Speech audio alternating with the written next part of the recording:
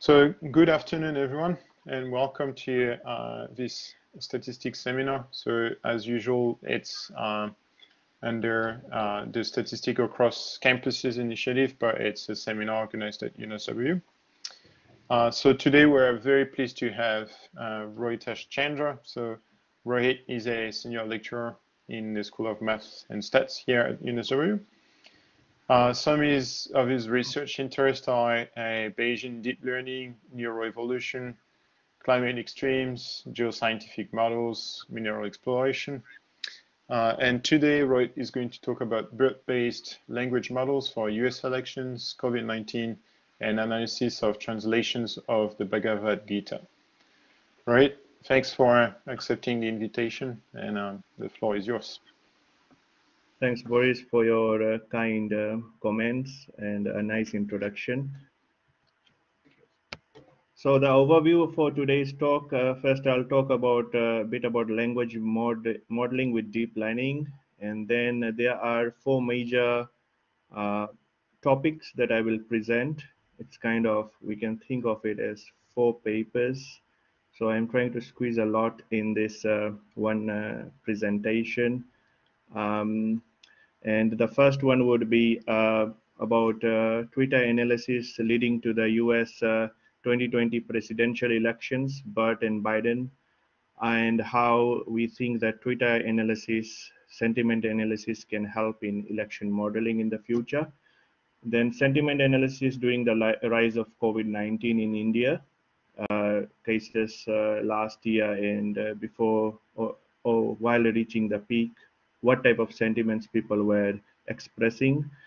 And then the last two are more preliminary results that I will discuss about translations of study of Hindu texts such as the Bhagavad Gita and the Upanishads. So a bit of background in the area. What is sentiment analysis? Basically, it's part of natural language processing, text analysis, computational linguistics, and biometrics. And it uses language models to identify, extract, quantify, and study affective states and the emotions. Sentiment analysis has been used for marketing and advertising, analyzing customer reviews and surveys, social media analysis, and applied to various domains, including medicine and public health. And we are basically exposed to sentiment analysis algorithms every day whenever we are using Twitter, LinkedIn, and Facebook, social media apps, whenever we are in Google. Basically, there are bots collecting information on how we are reacting when we are writing comments, and that all is used for marketing and advertising. So they are bots, and those bots are collecting information, and they are further fed into AI or language modeling algorithms, and that help marketing companies and social media to raise their profile. So topic modeling is basically used for discovering abstract topics that occur in a collection of documents or text corpus, and it is used for text mining, and it's used for discovery of hidden semantic structures in a text body. A document typically contains multiple topics in different proportions, hence it is a challenge for natural language processing algorithms and models given ambiguity in expressions. We know about this through Twitter and social media. The big challenge of language models is how do they deal with so fast changing expressions, emojis, emotion expressions, and these days those expressions are going into memes and so on as well. So these are big challenges, and there's a lot of ambiguity, and due to word limiting, for example, Twitter, people express a lot of things in so-called shortcuts, and this becomes difficult for language models. And topic and modeling can be useful in a lot of applications of social media analysis, such as understanding public behavior during events such as elections and public behavior during pandemics, how people have been expressing. We can understand the psychology of the population and individual groups as well with topic modeling. And of course, topic modeling again is used for marketing and advertising as well.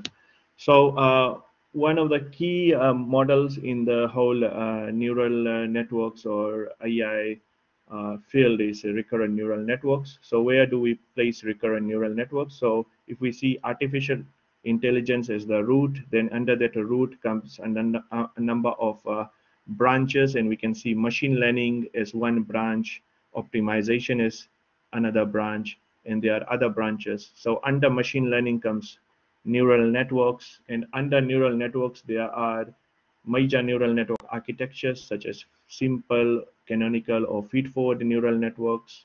And then there's a major group called recurrent neural networks. And basically, recurrent neural networks are quite prominent in processing temporal sequences in dynamical systems, and they have been the forefront of language models because of the ability to process time variant information. And the dynamics of a change of hidden state activation in a simple recurrent neural network is given by the following equation. Perhaps we go back first, see the figure. And here what we see is very simple. One of the key guys who developed a simple recurrent neural network was Elman, and the other guy was Jordan. So an Elman recurrent neural network is sometimes referred as the simple recurrent neural network. And what we see here is a figure where here we see just one input neuron and one hidden layer and one output layer.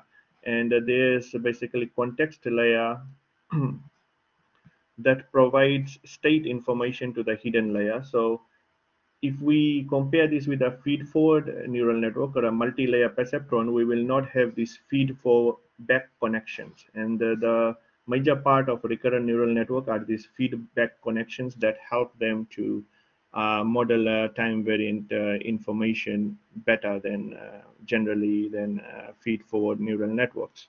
So what we see here is more of a plan view. The same neural network, recurrent neural network, unfolded in time is given here. So we can see this as more of an elevation view. So what we have this D of 1, 2, or 3. You could think of it as T of 1, 2, and 3. So if you have a univariate time series, basically in a feed-forward neural network, if you do windowing, if your window size is 3, then you will have 3 input neurons in a feed-forward neural network. Whereas in recurrent neural network, you'll just have 1 input neuron, and basically it recurses 3 time steps, basically. So that is the key part of a recurrent neural network.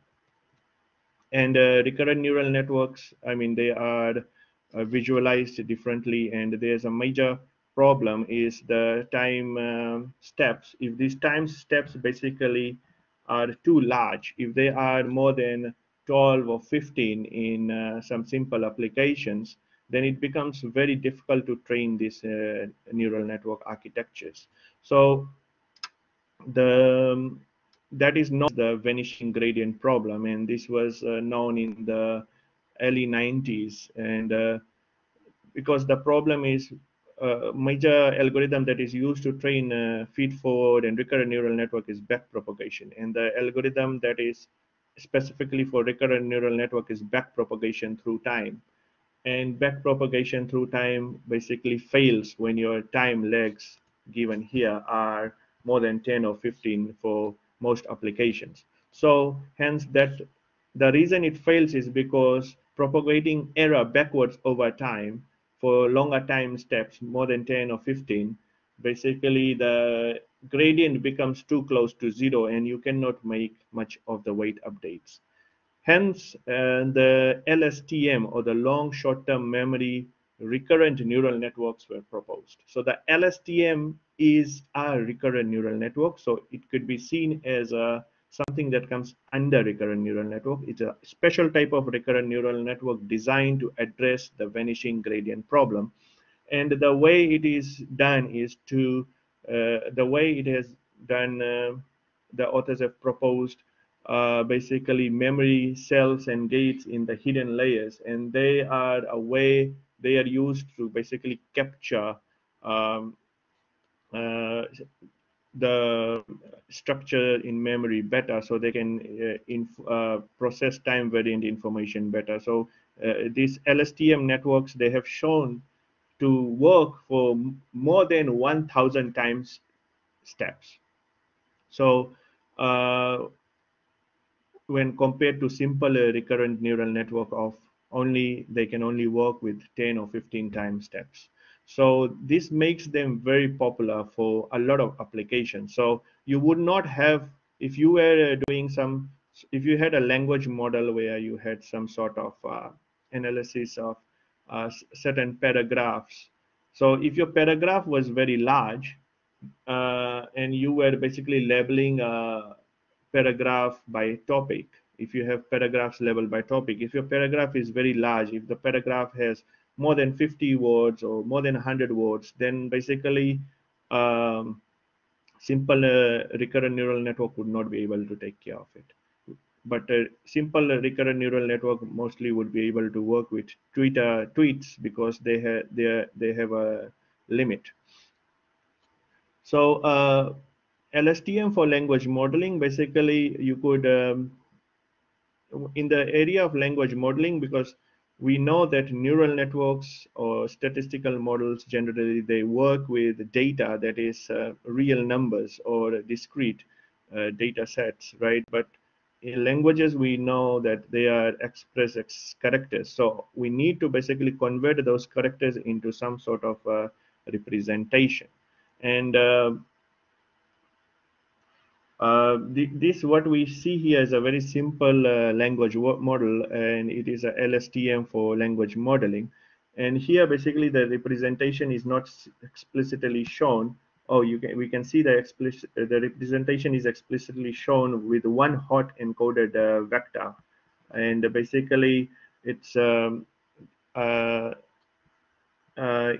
set of input characters are given, and basically the target characters are given, and the goal of the neural network is to see the mapping from the input to the output, and you'll have a back propagation through time-based algorithm which will be training it. So that's basically the background of recurrent neural network and LSTM models, and these LSTM models are not can be used to basically predict future words, such as when we are typing in several apps these days in LinkedIn. I don't recall if we are doing it in LinkedIn, but in a number of apps, we keep on typing, and they keep on helping us to correct our spelling as we type, or propose or predict what are the future words that can be used while we are typing. And those things can be done with the LSTM model. And they are usually trained on a very large corpus of text, and based on user behavior, it can take current information and predict what are the future words in a sentence that we are trying to write. So what are transformers? So transformer is a extended or special type of LSTM model, and it basically takes the concept mechanism of attention, as in cognitive attention. When we give attention to specific words in a paragraph, we do not memorize entire paragraph when we are trying to remember it. We will usually have attention to specific words in a paragraph, and that basically then we relate it to some meaning, right? And that basically idea is used by LST transformers, and transformer is a very complex architecture of somewhat stacked LSTM in an encoder decoder framework. And when we compare to traditional LSTMs, transformers do not require data to be processed in a sequential order, since the attention operation provides context for any position in the input sequence. So that's a major advantage of transformer networks over LSTMs. And we can see here that we have a overview of our transformer network with showing attention mechanisms and different operations. And essentially, these transformer networks are very large. You have very simple versions of it. Usually, you will end up with a couple of million parameters for even for small data sets. So then moving on, we have BERT, and the T in BERT is basically the transformer.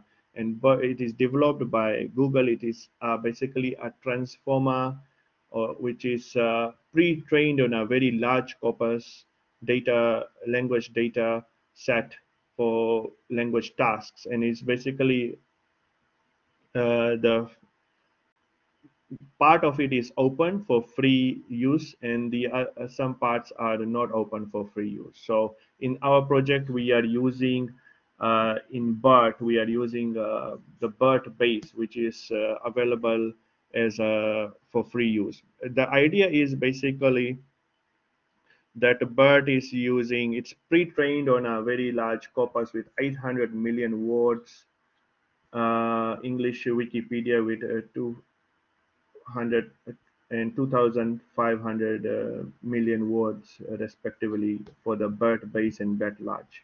And different embeddings are used. If you do not use BERT, then there are other ways to train LSTMs. You need to use language embeddings, meaning that you convert your sentences into a vector of real numbers. And some of the language embedding method, word to vec and glove, and they basically provide context-free models to generate a single word embedding for each word. And compared to them, BERT takes into account the context of each occurrence of a given word, which makes BERT as one of the best language models.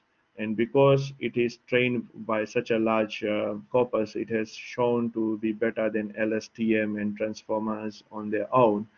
And so the great part of BERT is that the limitation is that it has millions of parameters. But the great part is that you do not have to train those millions of parameters yourself. You have BERT available online. The trained model is available online. All you need to do is download that trained model, and then you basically kind of you can tailor make it to suit your needs. So you can have your data set. Perhaps that data set may not be available or used in the original BERT data for training. So you basically are um, uh, fine-tuning your BERT model with a new data set. You can do that. So moving on, as you can see here in the literature, in many websites these days, the way they describe BERT with Sesame Street, there's the character BERT there. So basically, a lot of websites and these days some papers, they also put a cartoon character BERT to show BERT. So that is all about a very fast, rough overview about language models with LSTMs, transformers, BERT, and major problems such as sentiment analysis and topic modeling. And now, basically, we discuss some of the key applications of these that I have been active in. So these applications actually, when I entered the School of Mathematics and Statistics, I had no knowledge about language modeling, and I did not do any work on language modeling before. So this is all these applications are more planned right at the School of Mathematics and Statistics in my office and home. And I would say this is a product of UNSW. And otherwise, my other research areas such as geoscientific models, neuroevolution, Bayesian neural networks, those are some of the things that I came to UNSW with. But this is something that is unique to UNSW. So the first project is looking at using those language models in understanding the US general elections. So we know about this quite well because the media was very active in promoting the elections, and there were very much a lot of fierce debates between Trump and Biden, and there were almost daily tweets by Trump back in the days, and those daily tweets, some of them were quite controversial, and they were part of major discussions. So there's basically the deep learning in these language models, recurrent neural networks, LSTM, and BERT, these things were not very prominent before 2010. They were there, but they were not really the forefront of language modeling. In the last 10 years, all these technologies have overtaken natural language processing. And they are becoming more and more prominent in sentiment analysis and topic modeling. And Twitter is very prominent application of these models, because the reason Twitter is used widely is because Twitter has this app that it allows users, researchers, to download data. So all the tweets that are public, we can download it, but it's not a straightforward process. There are a lot of restrictions in how we download it, and we can only download it um, on amount for a day, basically. So sometimes it will take us weeks to download the data. But for this project, we did not download the data. We used existing data that other people downloaded. And social media, of course, plays a major crucial role in shaping the worldview during election campaigns. And there have been a lot of discussions about controlling social media during elections, probably banning even them during elections, because it can be used as a tool of political propaganda as well. And in the US, we have seen that it led to violent riots, the Capitol riots during the 2020 presidential campaigns. So there has been previous research that already there that shows that understanding behavior in terms of sentiments during elections can give us some indication of the election outcome. And I have already talked about the background, that basically it was a very intense competition between Biden and Trump, and there were political unrests. And we also note that President Donald Trump, back then he was president, and he was banned by Twitter for some of the comments he made. So basically, we present a framework for sentiment analysis where the state-of-art language model to understand public behavior during elections. And in the paper, we show results for both BERT and LSTM-based language models for sentiment analysis. The thing, what are we using? So basically, BERT already comes pre-trained, and it already has um, sentiment analysis, the power to have perform sentiment analysis. But we basically take the BERT model, and then we again train it or fine tune it with the IMDb database, which is quite a large database, and it has polarity scores between 1 and -1, indicating positive and negative sentiments. And basically, we investigate in this paper that if sentiment analysis from social media can help in modeling and understanding voter behavior during elections. So this is basically the overview. We have the BERT transformer, and we have the LSTM language model, and we have the tweets. There's pre-processing and cleaning, and a lot of effort was made for pre-processing and cleaning. And then we get the sentiment polarity scores and analysis of time series data with sentiments, and then we do state-wise comparison between final results. That means the final results of the elections and the overall sentiments. So the tweets, basically, the source of tweets, you can see that there's a lot of tweets all around the world. In particular, major sources are in Europe, US, and also in India.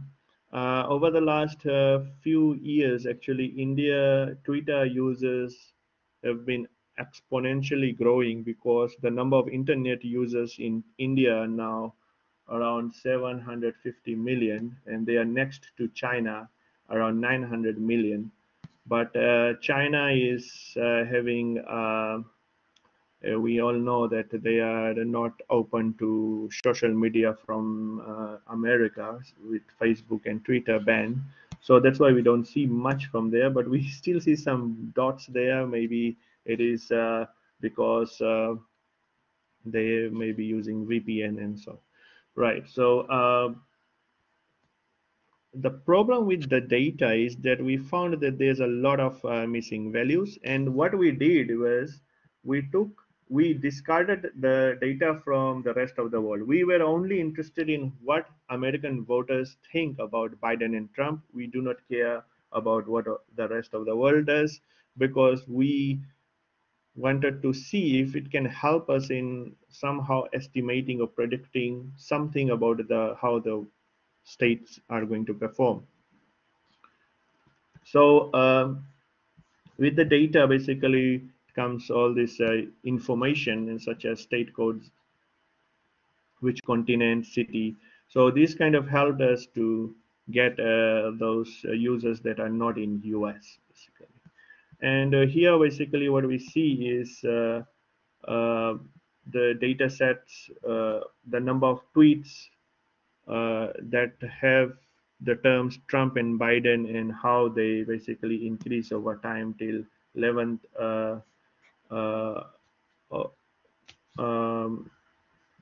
till November, basically. And basically the data set. So we note that the model is there, and it is using the IMDb data set. The model on its own, it does not know anything about the elections or anything about the Twitter data sets. It's basically BERT plus IMDb data set trained model, which will give polarity scores if you give it even some made up data or made up tweet. But we are then presenting it with tweets from US elections relating to Trump and Biden. And basically the tweets, we do get the bigrams and trigrams to see what are some of the key terms expressed. And we see Joe Biden, of course, in the Biden related tweets is the most, but we have other things expressed as well, such as Vice President, President United, and then we have trigrams on the bottom.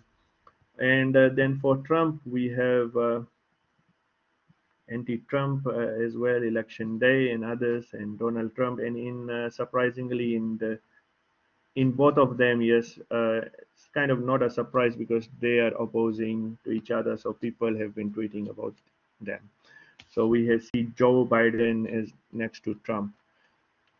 So after basically modeling, we see scores, the predictions state-wise, and taking the state-wise predictions, the polarity, the positive and the negative towards each of those candidates, we basically then labeled as came to a decision where in which state which candidate will win, and which are the states where it's contentious. Contentious is basically it's not sure which candidate will win, because the polarity scores are very close. So what basically we found is we also compared the BERT model with the LSTM model, and the LSTM model was not a pre-trained model. it was just trained from the IMDb data set. And here in the LSTM model, what we see is that a lot of states are shown as states, whereas in the BERT model, in the BERT model, we find that the BERT model is giving very much close results to when you compare to the actual results. Whereas if you compare the LSTM model, basically we see that it's basically over predicting contentious states. So this is basically our final result, and there are other results which are basically part of the paper.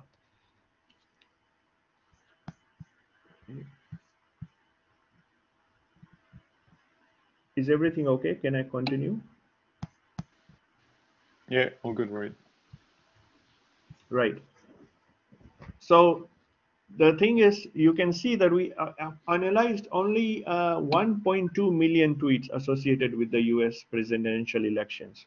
The problem was like more than 90% of the tweets basically were not giving their user location. And that basically is a huge problem for this kind of analysis, because people do not want to express where they are. And we found that given BERT model basically indicated that Biden had better chance of winning, and given more data and geographical information, we think that sentiment analysis can be helpful in elections.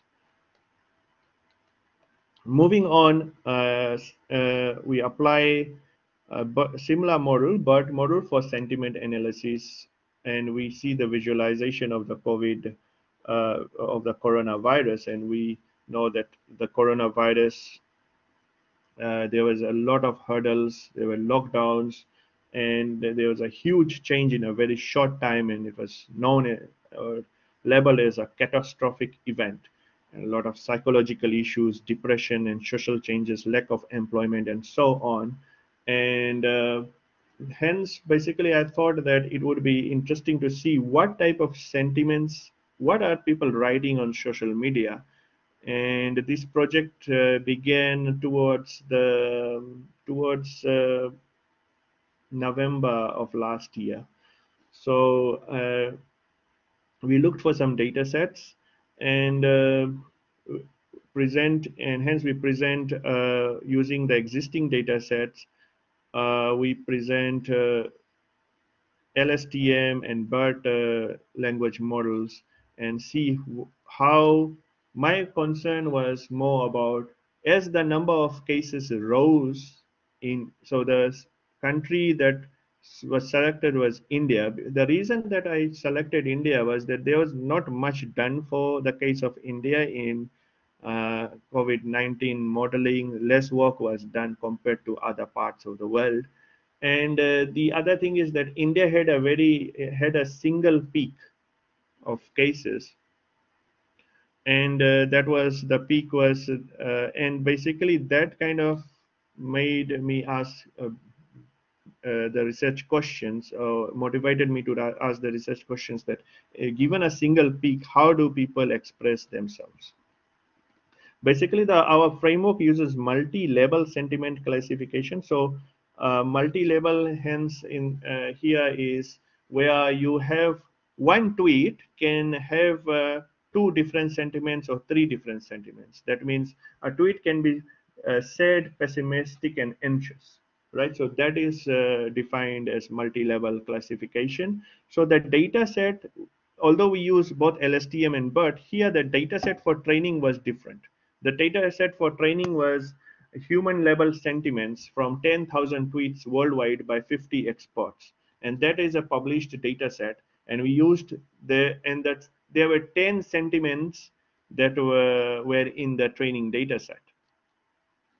And we basically applied the BERT model. We trained it with the sentiments which were hand labeled, and also the LSTM model. And here what we see here is looking at them then after training, we then get the data from India, and the Twitter data set was also published, but not labeled. So we get the data set from India, and we do some data analysis, and we see that over the months, this is the part which motivated me to do this work. You can see that there's a single peak. Basically, this is the peak around September, and then the cases lower after that. So that's the blue is the number of cases, and the red is the number of tweets that were expressed about COVID-19. So you can see that a time comes when people basically stopped expressing that much, and that is when the peak was reached somewhat then. And what were the top bigrams? Coronavirus, and we have folded hand. Folded hand also refers to namaste or please, and these were basically expressed. Folded hand was more of the emoji that was expressed, but we converted the emoji to text. And the top trigrams, also the first one is the backhand index pointing is emoji, and the feisty joy and all these expressions. So some of them are combinations of emojis, and these are some of the challenges in language modeling. So look, we are looking at the data set, the hand labeled data set for training. What are the two major sentiments that were expressed? So for example, in the training data set, we have optimistic, and the outlier here is an official report, which is not a human sentiment, but it was just present in the training data. So we used it because we thought that it will be useful as one of the classes. We can see here that in the training data set, for example, people are optimistic when they see official reports, and then basically, and they are a lot of the time they are optimistic and joking, for example, right? They are optimistic and joking, and of course they will be very the times when they are optimistic and empathetic is they are optimistic is so pessimistic. So we are looking at a combination of two sentiments, and basically we took that data set, we trained the model, and then we basically took the data from India, and then we look at optimistic and joking, optimistic and thankful, and this is for the entire duration of about um, 6 months from March or April to September, something like that, the data. And these were some of the predictions. We in the predictions for the entire data set, we see that the number of sentiments, uh, multiple levels or multiple sentiments expressed at once, where for two sentiments expressed were for less than 40,000 tweets, and three sentiments were very rare, and sometimes there were no sentiments expressed. So, and whereas one sentiment, and this is what the BERT and the LSTM language models showed us. In the paper, basically I show a comparison of LSTM and BERT predictions as well, and they are not that different. They're close, and this is the part that really drove me, and I find this is one of the key results. Basically, that over time, what are the key sentiments that were expressed? So what we see here is that joking and optimistic are the two sentiments that were most expressed as the COVID cases rose. Note that the peak was reached around September, but in September, the number of sentiments expressed were quite low generally. But these months, June to July, August, people were expressing a lot, and they were joking and optimistic mostly. So, and other findings is that optimistic, annoyed, and joking tweets mostly dominated the monthly tweets, with much lower number of negative sentiments expressed. So generally, we found that people were very much optimistic, but they were also a bit annoyed, uh, according to some of the sentiments. and minority of them were thankful. In terms of the annoyed sentiments and tweets, mostly were either surprised or joking. These predictions generally indicate that although the majority have been optimistic, a significant group of the population has been annoyed towards the way the pandemic was handled by the authorities, and this is not surprising. So moving on to the third project, I know I'm running out of time. Basically, the idea was to bring these models and let's study something different. So this is going into humanities, philosophy of religion, and in a completely different area, and where there's some work done on analysis of Hindu texts.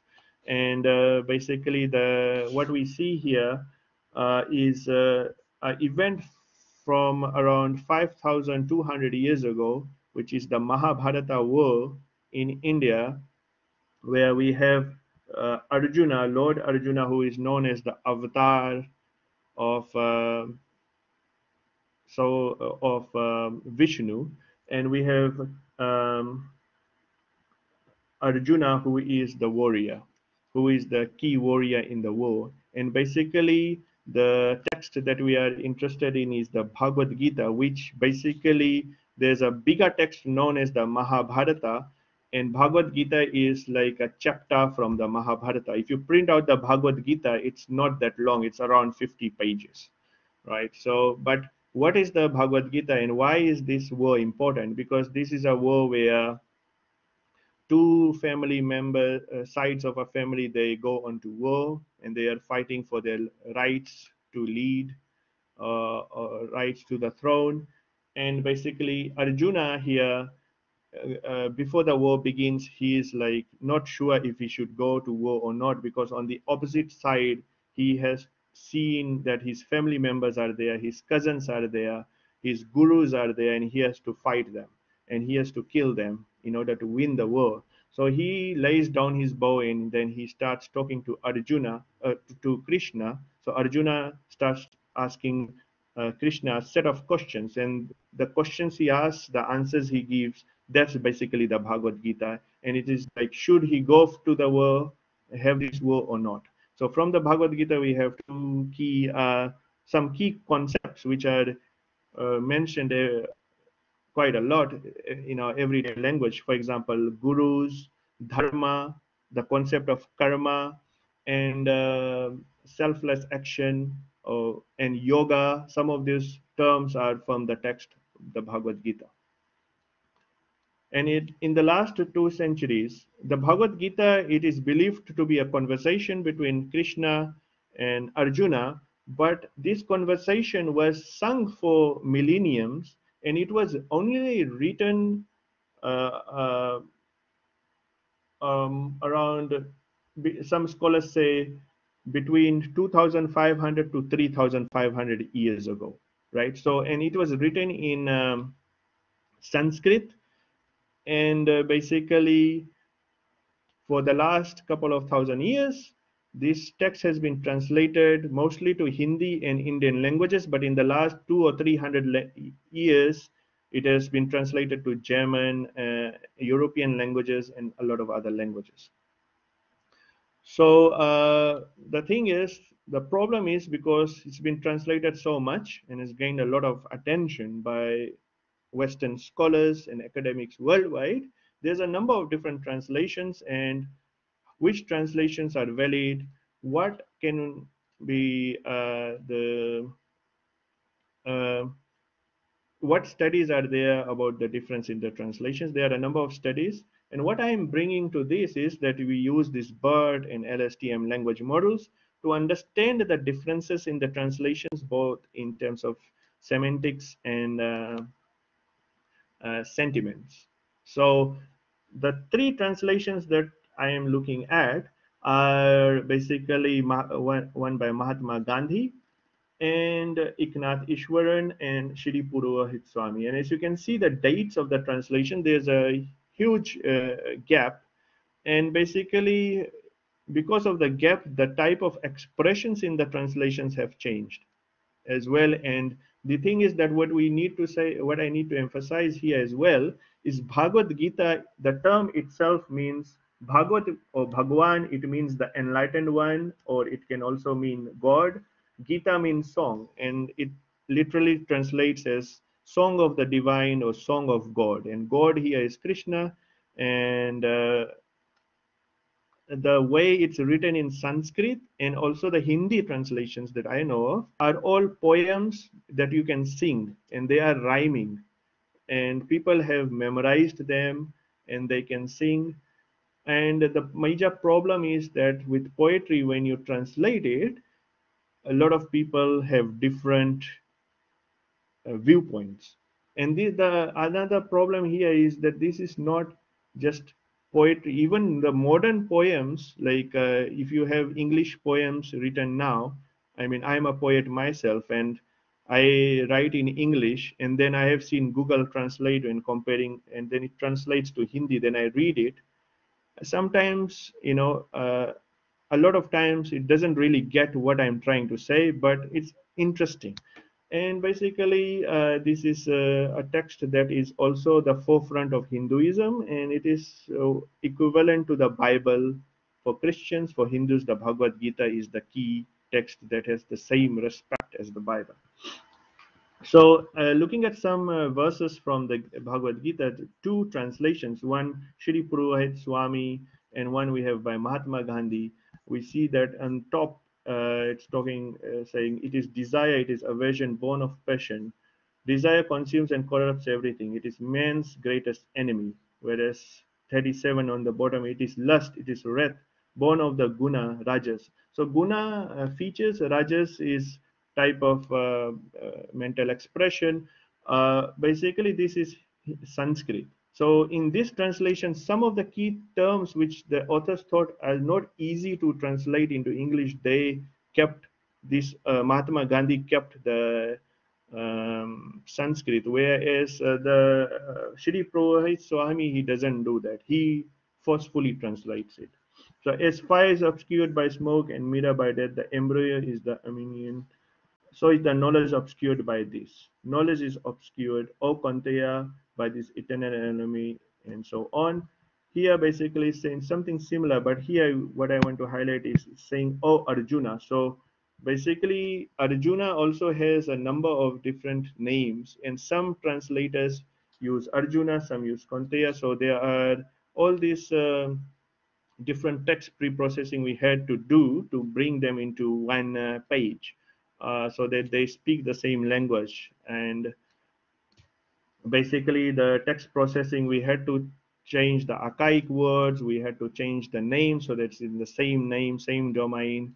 And basically we use BERT, and we are using BERT for the sentiment analysis, and also, and we are using other methods for semantic analysis, and so on. We look at verse similarity by word embedding models, word to vec, and so on. And basically we have the original and the transformed sentence. This is just text processing where we are changing things, pre-processing. And after that, what we did is I took advantage. There in the literature, there's not much data where we have people hand labeling sentiments, so. And this was great. The COVID send wave data set where 10,000 tweets were hand labeled by 50 experts. I saw that as an opportunity, and basically I thought that let's basically use this not for just COVID research, but for understanding the language text, because I am assuming that the key, yes, we can assume that the key sentiments, either it's expressed through Twitter or through other text. When people see sentiments, uh, I mean, the sentiments would be same, right? So, or similar. So the idea is basically looking at chapter by, so there are 18 chapters in the Bhagavad Gita, 700 verses. So it's not a long text. You can print it in 50 pages, as I said earlier. And we can see that in chapter by chapter, we see the different authors basically here are expressing the sentiments. Different chapters have different counts of the sentiments. Basically, it's not going to be exactly the same, and it's quite obvious because we have seen some examples of the two different authors expressing things, but we have again cleaned that, and the other thing is and processed it, but still we see that there are these differences in the sentiments. The other thing is the 10 optimistic and pessimistic bigrams we see. So the optimistic ones are the supreme goal, creature, selfless service, pleasure, pain, attain supreme selfish attachments, spiritual wisdom. On the other side, time, death, home, world, nature, divine. One major part is the sons of Dhritarashtra, which it kind of somehow saw it as pessimistic, which is important because Dhritarashtra is seen as the sons are on the opposing side of the war, and they are the people causing trouble, and that there is some mention of them, and somehow the model has picked that quite well. Then moving on, the final project, I'll just summarize that we are applying. Actually, in this project, we are yet to do the semantic analysis. So we'll do a semantic analysis and have similar results like this, and we'll show statistics, and we'll also have chapter by chapter work, the verse by verse semantic and sentiment analysis, and we will present that all in the paper.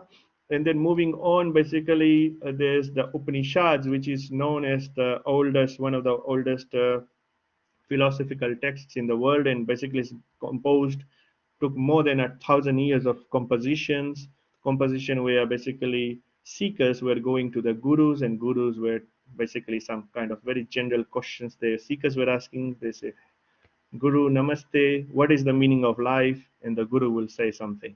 And they basically noted it down. So this is basically the Upanishads. And what we are trying to do is see what is the mapping of the Upanishads in comparison to the Bhagavad Gita.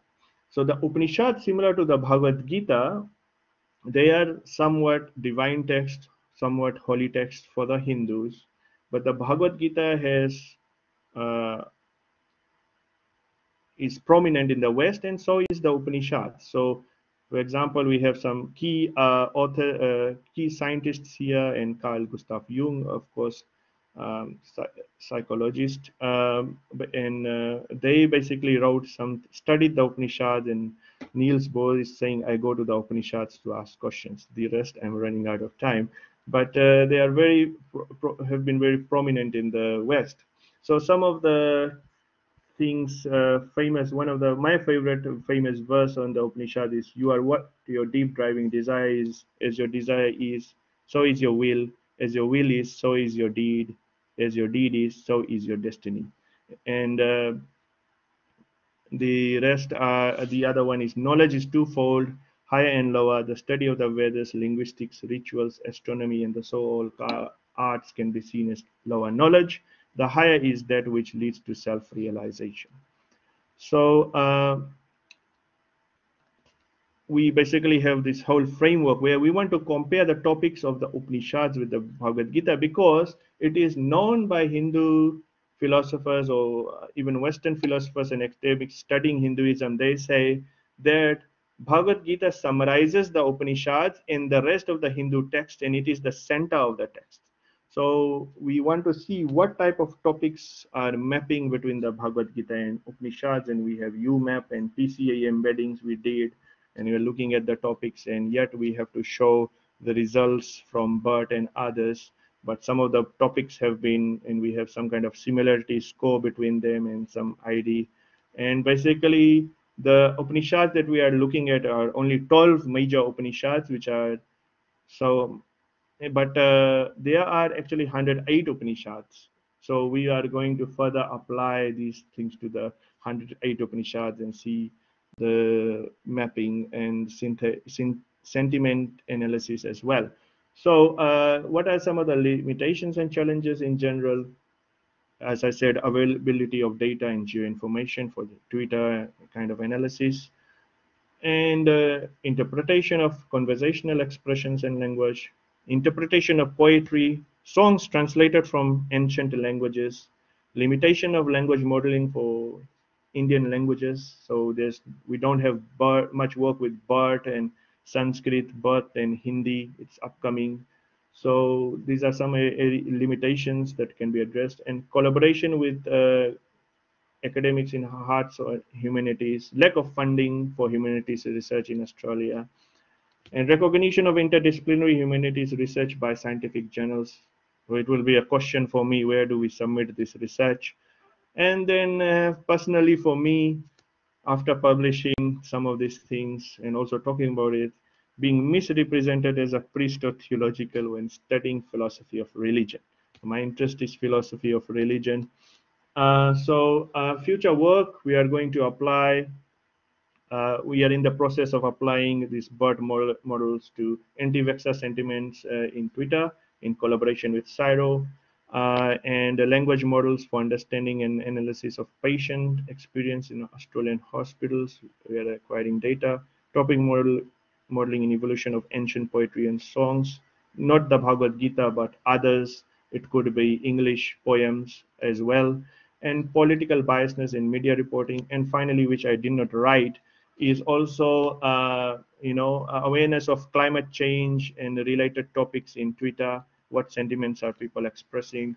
And I would like to say thanks to Ashwin, Mukul, Shweta, and Venkatesh. These are the guys, my group for philosophy of religion and language modeling. And Roger is a master student acquiring hospital data. Kathy is master student doing the anti-vaxxer project with Prof. Sheshadri Vasan from Silo. And special thanks to Indian Institute of Technology. The top ones are the papers for sentiment analysis and topic modeling, US modeling, election modeling already published. The bottom two will come by January. I'll place them in archive by January, at most by February. Yes, and thanks. Sorry for being late. All these projects and software, all the papers basically have a GitHub repo, and everything is there. And all the processing of the text, the data will be also published along with the models and the results. Thank you so much. Any questions? Thanks for it. That was great. Many different stories and different topics. So we can take a bit of time to for some questions. So if anyone has some, right, there's one maybe to start from Stefan in the chat. Yep. Are bigrams the word or token in pairs in a sentence or tweet the transformer assigns most attention to in order to make a sentiment prediction? No, actually, we do not give them the models bigrams and trigrams. The bigrams and trigrams were just used for data analysis and just for visualization purpose. It's not really part of the model. The model is supposed to get better information than bigrams and trigrams with help of BERT and LSTM architecture to make the sentiment prediction. Okay, thanks Pierre, and thanks Yan and Fang. Any other questions? Maybe while anyone, Stefan, you're muted. You want to clarify or say something? Yeah, I did. Sorry, I don't think I can share my video. Some sort of permissions issue. But just following up from that question, it is a transformer in the end, right? And so I'm just wondering if it is possible to extract the attention mechanism information. So surely certain words in the tweets or sentences would be assigned more attention to. And I'm wondering if once we make a prediction, we can extract that sort of information as well in order to increase the interpretability of the model itself. That's a wonderful comment. I would really take that into consideration and improve our next coming papers. If I presented this earlier, probably I would have published that result. Thank you, Stefan. Thanks. I think Jan has also a question.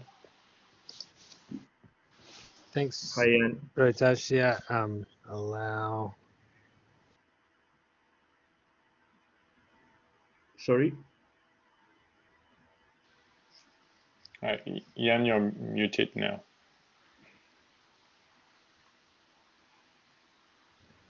Sorry, I thought I'd unmuted, but great talk. So I guess I have a few questions, but one, I guess, is what do you think about the issue of the representativeness of the discussions on Twitter versus the population as a whole?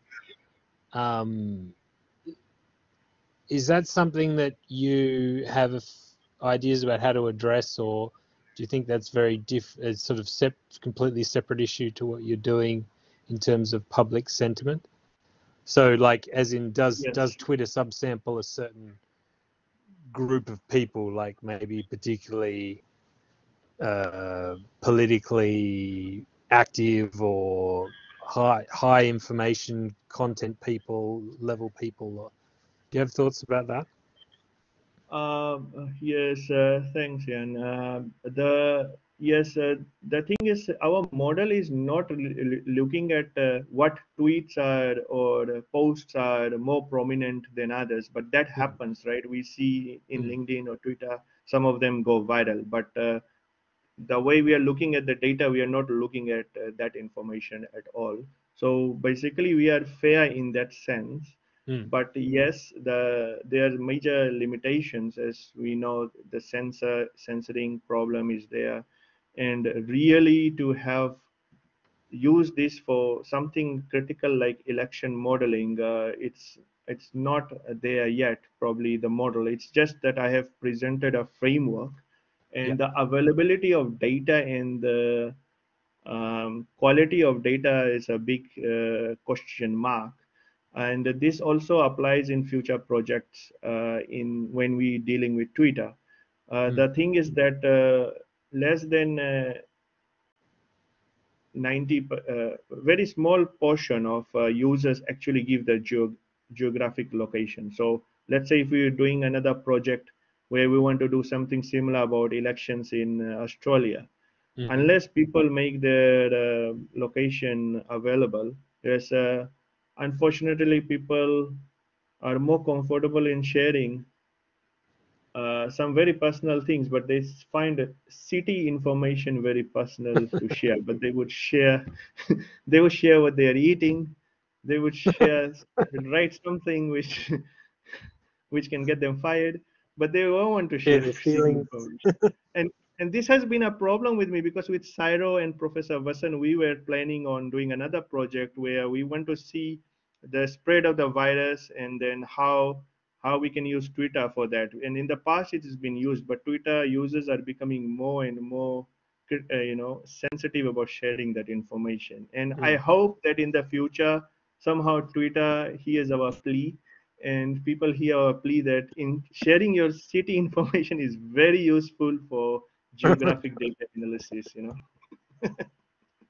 Otherwise, in the other domains, such as accessing non-social media information, such as for building these language models, such as the religious texts, or it could be not just religious texts. We could be using them on other texts. We could be analyzing how our textbooks are expressing sentiments, what topics are in our textbooks. For example, some critical things. Now we have a huge discussion about representation, or making mathematics, represented by other ethnic groups. Aboriginals represented in our text, or in a high school or university. So those things we can do a lot of things. And are they represented positively? Absolutely. Yeah, that kind of stuff. Probably we can do all those projects, and welcome everybody from the school to be part of these things. Let me know, please. Interesting. Thank you. Thanks.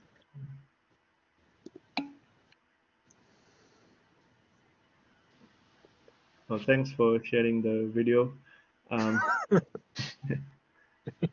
Yeah, thanks for the link. Yes, Yeah. and there are questions about BERT, transparency of BERT as well, and there are other pre-trained models coming which are competing with BERT and so on. And it's not that BERT is the key, is the end of the modeling era. I mean, it's known as a state-of-the-art models, but these models, they do not remain state-of-art for long.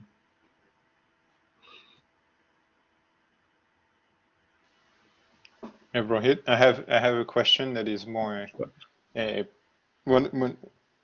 not really about the model, but in some of the diagrams that you had, at some point you had one that was, I think, optimistic, pessimistic, and in the optimistic you had a diagram that was pleasure and pain. So is that a is that an optimistic one? Like, Yeah, I guess you can go in both, right? Or like, what's the judgment to put it there?